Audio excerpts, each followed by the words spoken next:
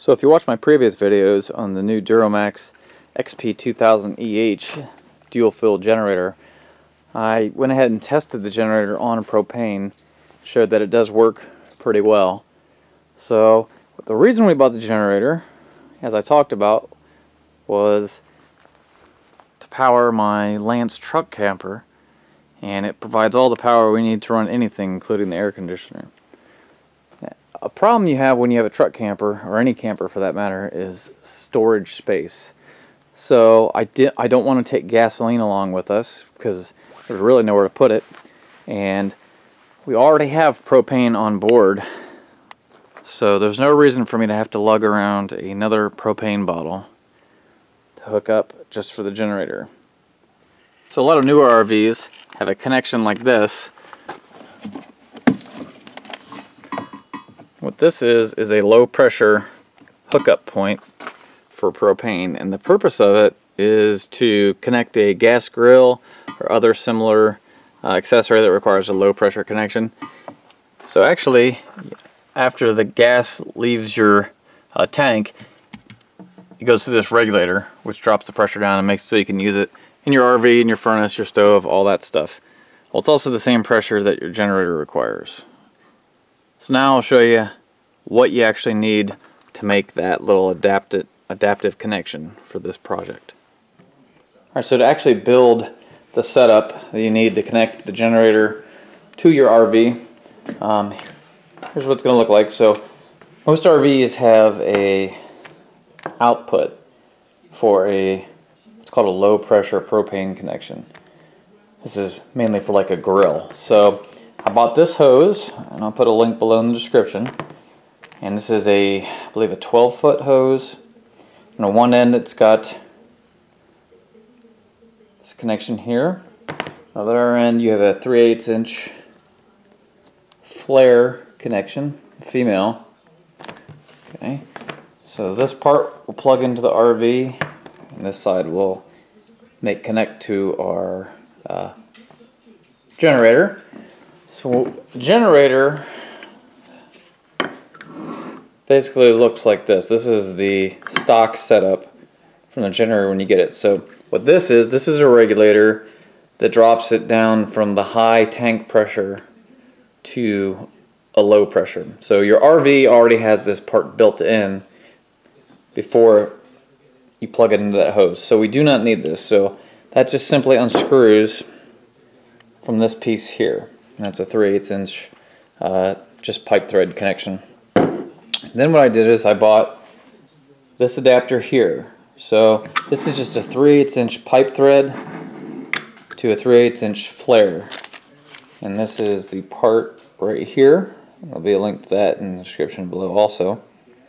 So I put a little bit of thread sealant, snug it down with a wrench, and now our output from the RV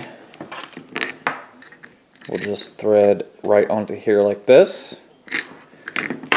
And then this is the part that goes into the generator. It's actually very simple to adapt this to work. And now, instead of having to lug around an extra 20-pound cylinder just for the generator, we can connect it directly to our RV low pressure port. Alright, so I'm just going to take this, we're going to stick it down so it comes out the bottom.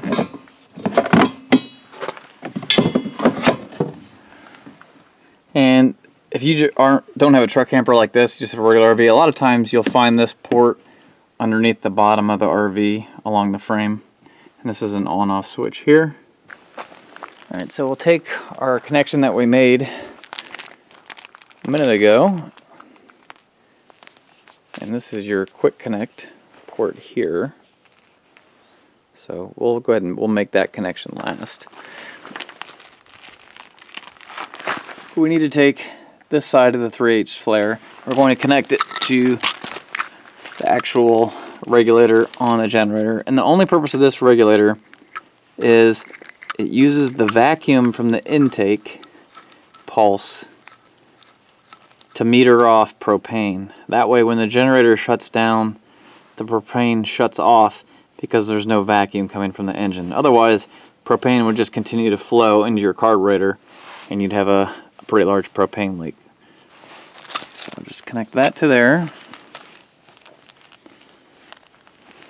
We'll connect this one onto the generator itself. And make sure all these connections are snug.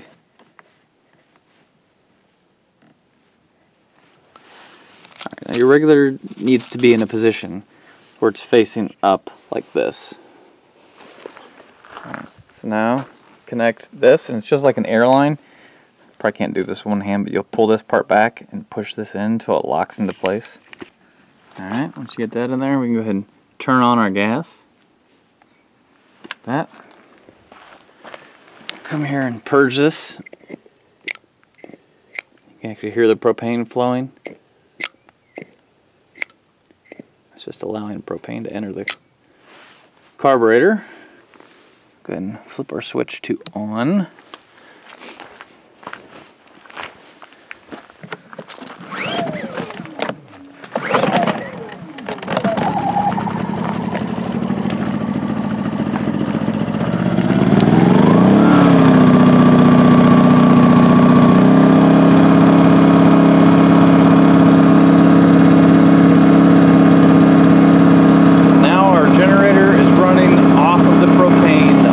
Propane on the RV.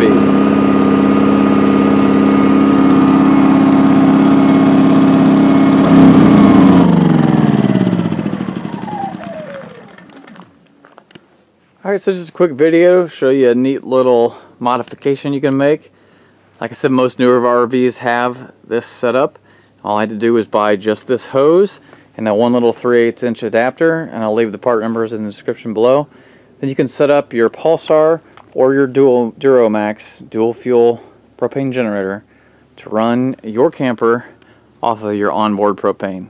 So it's really great when you're looking to save some space. If you have a question, leave it in the comments section below. Be sure to like the video, helps me out, and subscribe if you want to see some more.